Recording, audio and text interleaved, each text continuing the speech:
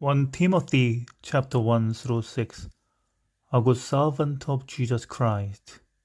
Chapter 1. Timothy charged to oppose false teachers. The Lord's grace to Paul. The charge to Timothy renewed. 2. Instructions on worship. 3. Qualifications for overseers and deacons. Reasons for Paul's instructions. 4. A good servant of Jesus Christ. 5. Widows, elders, and slaves. 6. False teachers and the love of the money. Final charge to Timothy. Timothy, a young disciple discovered by Paul on his second missionary journey, enjoyed a unique relationship with the apostle, referred to by Paul as his beloved son. Timothy ministered side by side with Paul as a missionary and later received the challenging assignment of pastoring the church at Ephesus. Paul's first letter resembles a manual for building church leadership, but more generally, it is a rich mine of principles for anyone who wishes to have a spiritual impact in the lives of others.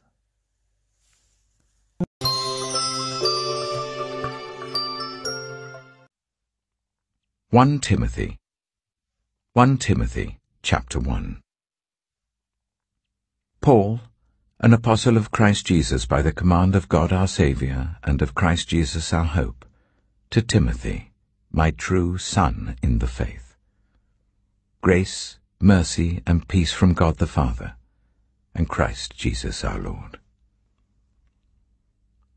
As I urged you when I went into Macedonia, stay there in Ephesus, so that you may command certain people not to teach false doctrines any longer, or to devote themselves to myths and endless genealogies. Such things promote controversial speculations rather than advancing God's work, which is by faith. The goal of this command is love, which comes from a pure heart and a good conscience and a sincere faith. Some have departed from these and have turned to meaningless talk. They want to be teachers of the law, but they do not know what they are talking about, or what they so confidently affirm. We know that the law is good if one uses it properly. We also know that the law is made not for the righteous, but for lawbreakers and rebels, the ungodly and sinful, the unholy and irreligious, for those who kill their fathers or mothers, for murderers, for the sexually immoral, for those practicing homosexuality, for slave traders and liars and perjurers, and for whatever else is contrary to the sound doctrine that conforms to the gospel concerning the glory of the blessed God, which he entrusted to me. I thank Christ Jesus our Lord, who has given me strength, that he considered me trustworthy, appointing me to his service. Even though I was once a blasphemer and a persecutor and a violent man, I was shown mercy because I acted in ignorance and unbelief. The grace of our Lord was poured out on me abundantly, along with the faith and love that are in Christ Jesus. Here is a trustworthy saying that deserves full acceptance. Christ Jesus came into the world to save sinners, of whom I am the worst. But for that very reason I was shown mercy, so that in me, the worst of sinners, Christ Jesus might display his immense patience as an example for those who would believe in him and receive eternal life. Now to the King eternal, immortal, invisible, the only God, be honor and glory for ever and ever. Amen. Timothy, my son, I am giving you this command in keeping with the prophecies once made about you, so that by recalling them you may fight the battle well, holding on to faith and a good conscience, which some have rejected, and so have suffered shipwreck with regard to the faith. Among them are Hymenaeus and Alexander, whom I have handed over to Satan, to be taught not to blaspheme. 1 Timothy chapter 2. I urge then, first of all, that petitions, prayers, intercession, and thanksgiving be made for all people, for kings and all those in authority, that we may live peaceful and quiet lives in all godliness and holiness. This is good and pleases God our Saviour, who wants all people to be saved and to come to a knowledge of the truth. For there is one God and one mediator between God and mankind, the man, Christ Jesus, who gave himself as a ransom for all people. This has now been witnessed to at the proper time. And for this purpose I was appointed a herald and an apostle. I'm telling the truth, I'm not lying. And a true and faithful teacher of the Gentiles. Therefore I want men everywhere to pray, lifting up holy hands, without anger or disputing. I also want the women to dress modestly, with decency and propriety, adorning themselves not with elaborate hairstyles or gold or pearls or expensive clothes, but with good deeds appropriate for women who profess to worship God. A woman should learn in quietness and full submission. I do not permit a woman to teach or to assume authority over a man. She must be quiet. For Adam was formed first, then Eve. And Adam was not the one deceived, it was the woman who was deceived and became a sinner. But women will be saved through childbearing, if they continue in faith, love, and holiness with propriety. 1 Timothy chapter 3. Here is a trustworthy saying: whoever aspires to be an overseer desires a noble task. Now the overseer is to be above reproach, faithful to his wife, temperate, self-controlled, respectable, hospitable, able to teach, not given to drunkenness, not violent but gentle, not quarrelsome, not a lover of money.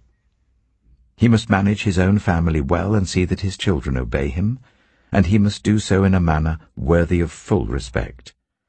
If anyone does not know how to manage his own family, how can he take care of God's church?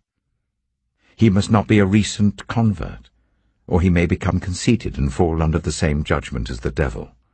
He must also have a good reputation with outsiders, so that he will not fall into disgrace and into the devil's trap. In the same way, deacons are to be worthy of respect, sincere, not indulging in much wine, and not pursuing dishonest gain. They must keep hold of the deep truths of the faith with a clear conscience. They must first be tested, and then, if there is nothing against them, let them serve as deacons. In the same way, the women are to be worthy of respect, not malicious talkers, but temperate and trustworthy in everything. A deacon must be faithful to his wife and must manage his children and his household well. Those who have served well gain an excellent standing and great assurance in their faith in Christ Jesus. Although I hope to come to you soon, I am writing to you with these instructions, so that if I am delayed, you will know how people ought to conduct themselves in God's household, which is the church of the living God, the pillar and foundation of the truth. Beyond all question, the mystery from which true godliness springs is great. He appeared in the flesh, was vindicated by the Spirit, was seen by angels, was preached among the nations, was believed on in the world, was taken up in glory. 1 Timothy chapter 4. The Spirit clearly says that in later times some will abandon the faith and follow deceiving spirits and things taught by demons. Such teachings come through hypocritical liars, whose consciences have been seared as with a hot iron. They forbid people to marry and order them to abstain from certain foods which God created to be received with thanksgiving by those who believe and who know the truth. For everything God created is good, and nothing is to be rejected, if it is received with thanksgiving, because it is consecrated by the word of God and prayer. If you point these things out to the brothers and sisters, you will be a good minister of Christ Jesus, nourished on the truths of the faith and of the good teaching that you have followed. Have nothing to do with godless myths and old wives' tales. Rather, train yourself to be godly. For physical training is of some value, but godliness has value for all things, holding promise for both the present life and the life to come. This is a trustworthy saying that deserves full acceptance.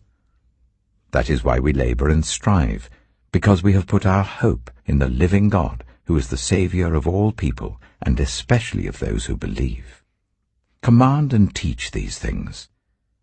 Don't let anyone look down on you because you are young, but set an example for the believers in speech, in conduct, in love, in faith, and in purity. Until I come, devote yourself to the public reading of Scripture, to preaching, and to teaching. Do not neglect your gift, which was given you through prophecy when the body of elders laid their hands on you. Be diligent in these matters. Give yourself wholly to them, so that everyone may see your progress. Watch your life and doctrine closely. Persevere in them, because if you do, you will save both yourself and your hearers. 1 Timothy chapter 5. Do not rebuke an older man harshly, but exhort him as if he were your father. Treat younger men as brothers, older women as mothers, and younger women as sisters, with absolute purity. Give proper recognition to those widows who are really in need. But if a widow has children or grandchildren, these should learn first of all to put their religion into practice by caring for their own family and so repaying their parents and grandparents, for this is pleasing to God.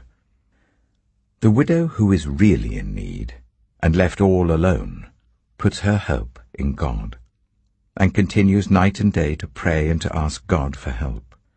But the widow who lives for pleasure is dead even while she lives. Give the people these instructions so that no one may be open to blame. Anyone who does not provide for their relatives, and especially for their own household, has denied the faith and is worse than an unbeliever.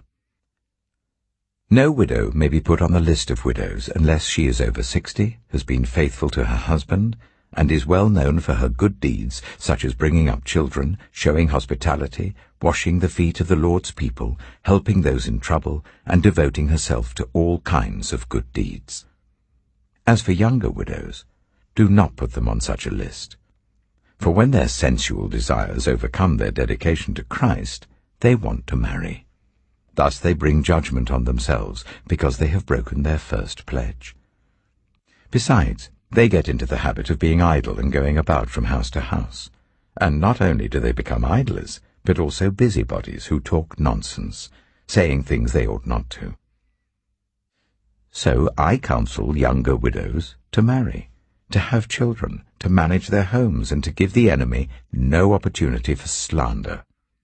Some have, in fact, already turned away to follow Satan. If any woman who is a believer has widows in her care, she should continue to help them and not let the church be burdened with them, so that the church can help those widows who are really in need. The elders, who direct the affairs of the church well, are worthy of double honor, especially those whose work is preaching and teaching. For Scripture says, "Do not muzzle an ox while it is treading out the grain," and "the worker deserves his wages." Do not entertain an accusation against an elder unless it is brought by 2 or 3 witnesses. But those elders who are sinning you are to reprove before everyone, so that the others may take warning.